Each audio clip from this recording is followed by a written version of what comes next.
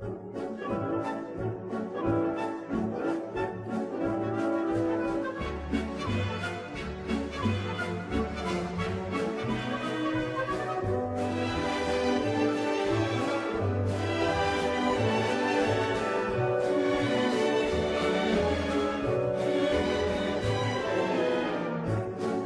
present Highly Strung Hannah by Robert Chantler.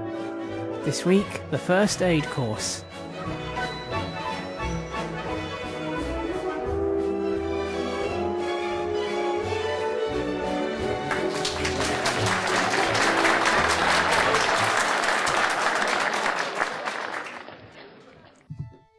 Anna, Karen, thanks for coming in. What's wrong? Are we getting the sack? No, you're going to be the company's first aider for this department. And in keeping with your increase in responsibilities, you will both receive a small increase in salary. Wow. Hey. Am I really the right choice? I mean, I don't do blood, or broken bones, or any injury at all, actually. Well, you'll learn how to on the course. You'll be fine. I did think carefully about sending you, given your highly strung personality, but you are the obvious choice as office manager. Karen will be there to hold your hand, so to speak. I need you both qualified, so when one of you is away, we still have enough cover. Wow. Hey.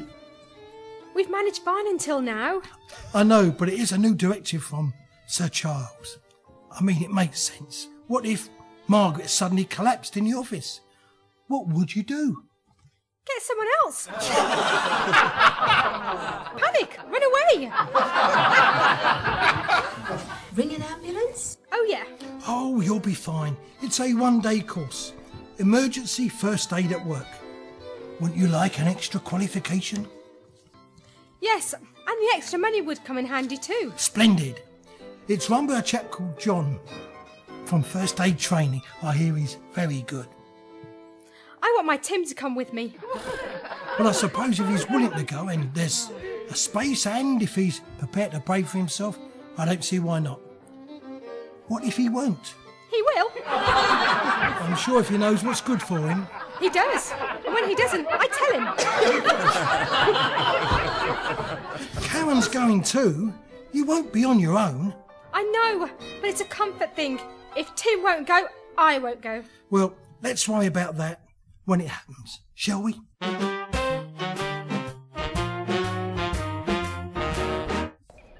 I don't want to do a first aid course. I'm busy next week. I can't afford a day off.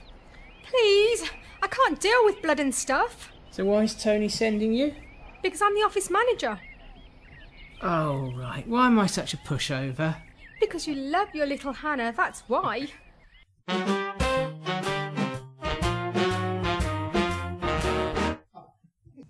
He looks like a right one. Just because you have a moustache, it doesn't make you Hitler.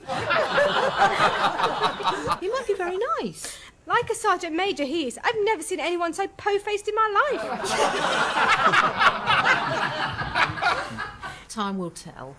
And look at the other students. They look a right lot. Oh, you haven't even met them yet? I don't think I want to. Oh, I need a drink. Please don't get drunk at lunchtime. So, ladies, tea or coffee? Tea, please. Milk and sugar. Black coffee. Hello, I like you. Go away. Is this a queue for the drinks? No, we're autograph hunters. There's no need to be sarcastic. There is with people like you around. Oh, Karen, is there anyone here who isn't totally up themselves? So, you must be Hannah and Karen. Yes, I'm Hannah. This is Karen. As you were together, I assumed you were from the same company. So, ready for some blood then? Hannah? Oh dear, is she all right? Well, you tell me. Oh yes, of course. Lie her down and put her legs up. She'll like that. I heard that. Sorry. I think you might have some difficulty with the course if you faint so easily. Unfortunately, it goes with the territory. Are you okay? Oh, yes. I feel a bit silly. Fainting. Oh, that's all right. Don't worry. I'm glad you two are here. You look normal. The guys are weird. We think so too. Oh, I wouldn't want Mike touching me. I'd rather bleed to death. Let's try and stay together as much as we can. Agreed. Right, ladies and gentlemen, let's take our seats, shall we? Right, I'm John from First Aid Action. I'm your trainer today. I've been a first aider for years. I was an army medic too. Told you, Sergeant Major. For 11 years. Seen it all, done it all. Today, I'm going to teach you just enough to be able to cope with an emergency at work. The certificate is valid for 3 years. No exam, but you will be observed during the day, and at the end of the day, if I think you're suitable, I will pass you. I do not take bribes. I do not like people texting while I'm talking. And anyone who does will have their mobile phone rammed up their arse. Clear? Sir! Yes, sir! Don't be funny. I don't like that either. Sorry. Couldn't resist that. Ah, the class comedians, eh? First aid is a serious subject. We must treat it with due reverence, mustn't we? Mustn't we? Yes? When I'm speaking, there will be silence. Although, if I make a joke, you may laugh. If you wish to ask a question, raise your hand and wait until I give you permission. If I ask a question of you, I don't just expect an answer. I expect the right answer. Okay? I have a question. Yes? You're not going to be really bossy, are you? No, just straight down the line. Now, you will be on the floor a lot today. Your knees will get used to it. Mine are like rocks. But then I spend a lot of time on my knees.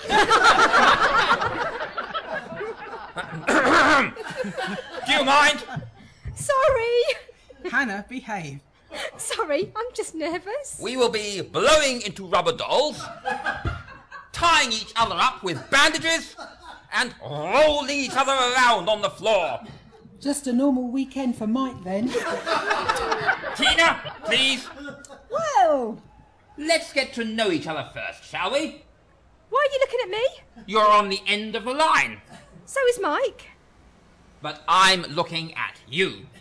Good taste you have. Well, I'm Hannah. I'm an office manager, which is why I'm here. But I was sent, and I had anything to do with injury and blood and stuff. And I'm really nervous. And when I'm nervous, I compensate sometimes with humour, or just throw a wobbly. One or the other, or both. I'll vouch for that. Wobbly as a weeble she is when she loses it. I'm her husband and I'm here for moral support. Right, welcome. I'm Karen. I'm Hannah's second in command. I'm Tina. I dispatch post for the courier company in Walton. I'm Mike, and I'm Creepy? courier. I'm Scott and I'm a brickie. I'm Frank. I'm a lay visitor from my local church. Right, thank you. I hope you all enjoy the course. I refuse to work with anyone other than Tim or Karen, or possibly Tina. I won't work with Mike, definitely. He's always got his hands in his pocket and he's weird. Think so. For my part, I love working with sexy ladies. Touch me, and my Tim will have you on the floor. Metaphorically speaking, of course. Shh, darling, don't put me in that position. I'm not Rambo. You'll always be my Rambo. We'll make sure different people work together during the day. Now let's begin by learning how to deal with an incident or accident at work, should one arise. Oh dear. Not a real one. Oh good. Sometimes I wonder if I'll ever come across an accident I can't deal with, but it's never happened yet. If I ever did, I'll just ring 999 and stay out of the fray. That's what you must do too. Right, thanks for the course. I'll do that. Bye. That is not a default position. Minor injuries don't count. You should see her when she's had a few. Men drinks. Oh, yes. 3 vodkas and I'm on all fours. Yes, a bit too much information there. Thank you. Right, now we need someone to make up an accident. Hannah, give me one. What's your other chat-up line? I mean, give me an accident. OK, you walk towards me and I'll trip you up. A pretend one. Oh, dear. All right.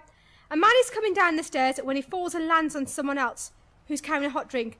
And they go flying and soak someone else who's passing by. Then this woman comes by and sees the chaos and has a panic attack. You've missed your vocation. You should be writing casualty. Could you sort that out? Well, let's see. What would you do? 4 casualties. Well, we'd be joining them if we weren't careful. Well done, Tim. So we assess the situation and decide if we're able to help. Then we make the area safe. Can you get someone else to help you do that? Yes, common sense, isn't it? Yes, I guess so. You know why I like first aid so much. Why I live and breathe it. Because you're sad? No, because it's all common sense. Everything's logical. Well, how do we choose who to treat first? A, B, C. You know the alphabet then. The ABC rule. What's that? Airway, breathing, circulation. If there is a problem with the airway, it must be dealt with first. If it isn't, that person will stop breathing. If the airway is fine, we check their breathing. If they're not breathing, they'll have no pulse. So we resuscitate people who aren't breathing. If they are breathing, we check for bleeding and incontinence, and anything else can wait. OK, well, are they conscious? Why? Well, if they weren't, they'd be worse, wouldn't they? Brilliant! They would. There, you see? Hannah has common sense. Well done. Oh, thank you, thank you. Oh, you're such a great teacher. Thank you. That was thorough. Did you find any piles up there? Oh, shut up. Unconscious people come first. You made up the accident, Hannah, so you decide. They're all conscious. Right. So they must be breathing and have a pulse then. Correct. Well done. Well, it really doesn't matter then, does it? Oh, yes. Well, I'd probably try and calm the woman down with the panic attack, then I'd deal with the burns, then I'd check out the one who fell and the one he landed on. Good. All agree? Yes. The woman with the panic attack is hyperventilating. Therefore, she has a breathing problem. The lady with the burns needs treatment because the hot liquid will carry on burning her until the clothing is removed or the heat is countered with cold water. We may not want the people involved in the fall to move, but they are alive at least, so they could wait. Now, we'll learn how to treat them later. Right now, who are you going to call? Ghostbusters! The ambulance services, Hannah. Call me an ambulance. You're an ambulance. Sorry, I'll dial 999 and call you an ambulance. Good. And say what? Hello, can I have an ambulance, please? Yes, and... One with blue lights? They all have blue lights. Oh, yes, sorry, I don't like being put on the spot. All right. Tim? How many casualties, what their injuries are, and where you are, I guess. Excellent. Well done, Tim. Thanks, darling. Karen, how many casualties are there? 5? 4. Listen. Sorry, treat me like a naughty schoolgirl, why don't you? Don't give me any ideas. Oh, my. Oh, yes, forgot about him. 4 casualties. 1 fallen, 1 landed on, 1 burnt, and 1 having a panic attack. All conscious, all breathing, all adults. That's concise. Got to be. Especially if you're asking someone else to call for you. Your message must be concise. By the way, do you know what other numbers you can use to get an ambulance? 118, 118, but they'll charge you 60p a minute. I see your wife's wit is contagious, Tim. 911? Good. 112? Well done, Hannah. How did you know that? She read it in her book. Oh, well, in any case, you are correct. 112. 112 is the best choice. Use it. It gets you a signal if your mobile is lost, and with GPS in your phone, your call is transferred directly to the nearest control centre, and your exact location is known. Excellent. And it is free. Right. GPS is fab.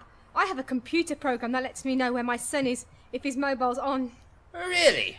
Work for MI6 in your spare time? No, just being sensible. I know.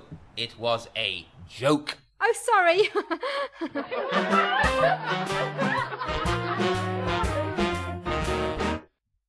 Hi, Karen. Hi, darling. I was with you at the pub, darling. Oh, yes. I wondered who that was. Did we all have a good lunch then? Yes. Me too. Big lunch. Might have been a mistake. I had a nice lunch at the pub with my Tim. Yes. Well, the first topic for this afternoon is burns. I did have a video clip to play you, but luckily for Hannah, it won't play. Good. You burn yourself when something hot comes into contact with your skin. It could be a liquid, it could be a solid. What sort of burns are there? Friction burns. Yes, normally that one comes near the end of the list. Don't be so embarrassing. It's bad enough you're drunk. Nah, nah, nah, nah. Chemical burns. Good? Electrical burns? Yes. Flash burns? Yes, very good. A good list there, and there are still others too. Now, how do we treat a burn? It's simple. If your skin is hot, you need to cool it down. Don't you hold it under a tap? Usually, yes. For at least 10 minutes, maybe longer, and certainly for no less than that time. Now, if you burn certain parts of your body, you have to go to hospital.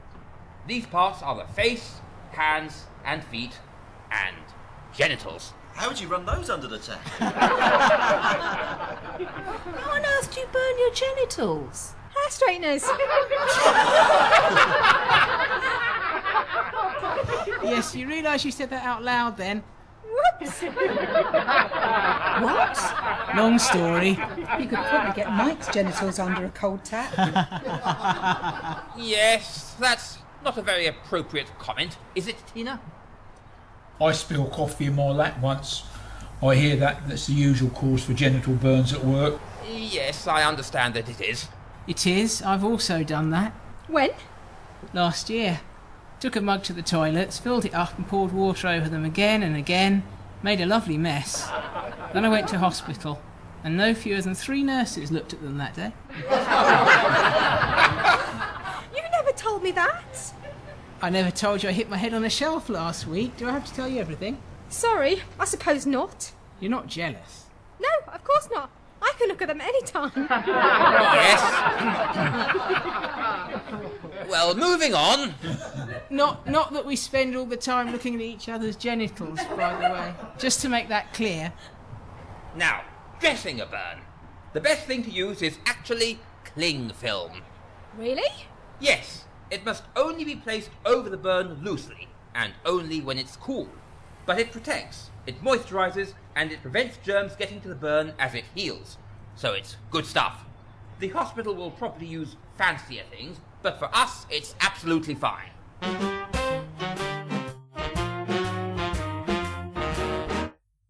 Let's move on now to choking. Hannah? I choked once. Oh, did you? Yes, on a chopstick. Okay. How? I was pretending to be a walrus in the staff canteen. You know, using them as tusks. Why? Internet connection was down. I was bored. Right. Well, I won't forget you, Hannah. That's for sure. Even the less charismatic are remembered. Names, no good. Faces, I always remember the faces of the students I've had. Drunk on a first aid course.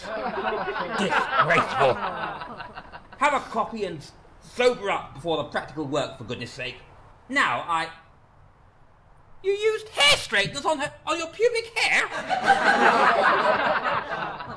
that only just registered? Sorry, yes, it just came back into my mind. Talk about embarrassing at casualty. The nurses weren't embarrassed. Only because there was a bloke in the next cubicle attached to a vacuum cleaner.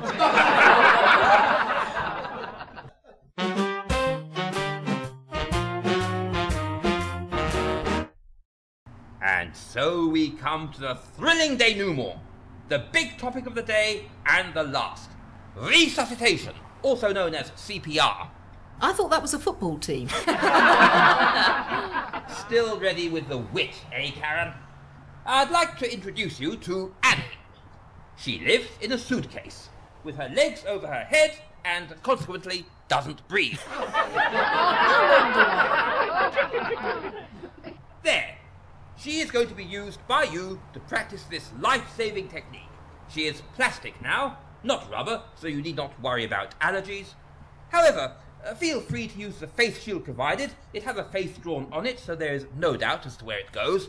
Except on Mike, who talks out of his arse. Tina! Well, I don't like him. I'm sure he doesn't like you either. Now, resuscitation does two things. It circulates blood and oxygen on behalf of the heart and puts fresh oxygen into the lungs. We have to do it for the casualty because their heart and lungs are not working. Clear? Yes. To begin, make sure the casualty is not breathing, then send a colleague for an ambulance and tell them that the casualty is not breathing, then ask them to come back when they've made the call. Meanwhile, you begin resuscitation. Heel of one hand on breastbone, heel of one other hand on top.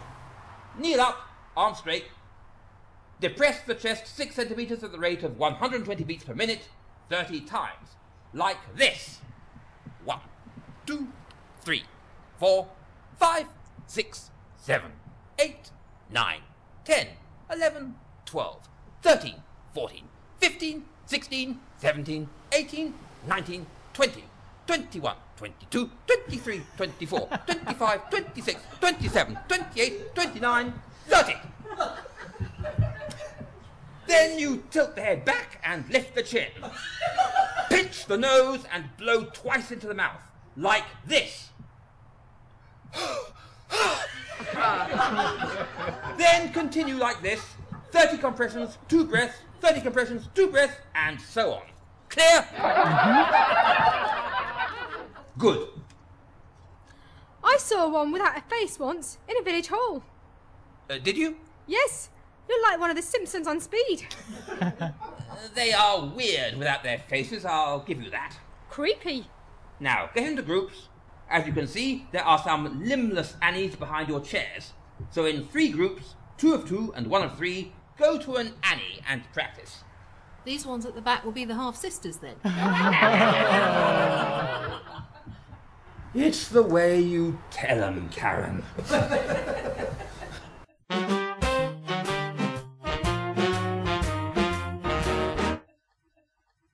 Now, before we finish with some bandaging, are there any questions on resuscitation?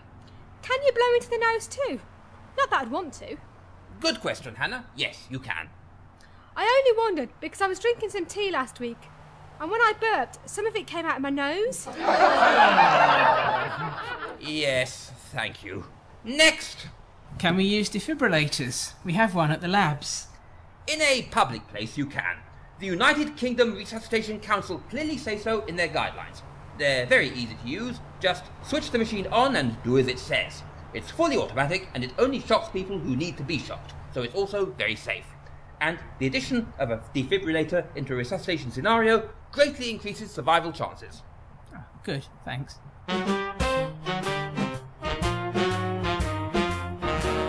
Now, bandaging. Unwrap your dressings. What you are holding is a dressing. There are small ones, medium ones, large ones, and extra large ones. True, and I've had them all. Thank you, Karen. Now, this is a medium dressing, most commonly used.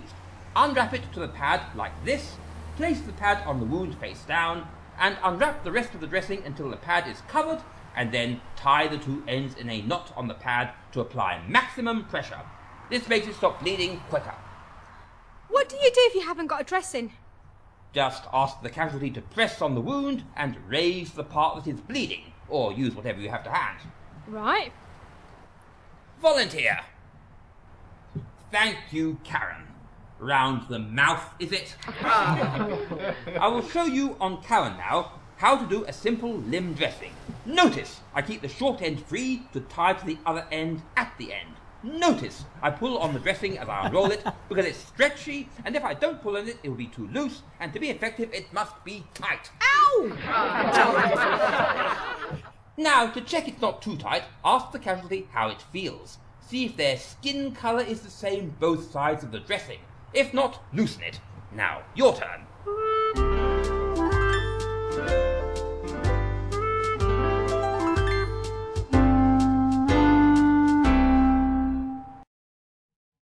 So we come to the end of the course. Quite a day, and despite the jokes, jibes, and occasional incidents, I will pass you all. Your certificates will be sent to your employers in due course. Tim, yours will go to your home address as you paid for it, I gather. Yes, lovely. Goodbye, Hannah. Bye, John. You know, when I first saw you, I thought you were a po-faced Sergeant Major type. And I was right. Oh. But it's been fun. Thank you.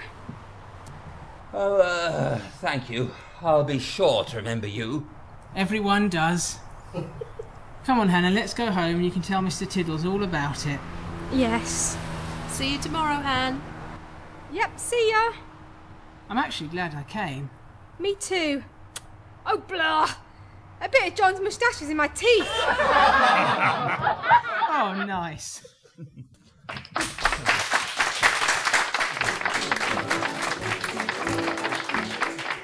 In the first aid course, you heard Nanu Chumber as Hannah, Robert Chantler as Tim, Caroline Palmer as Karen, Geoff Buckingham as Tony, Heather Harrisson as Tina, Martin Clarke as Frank, Ray Pennock as Scott, Mark Hover as Mike, and special guest star Robert A. Hardy as John.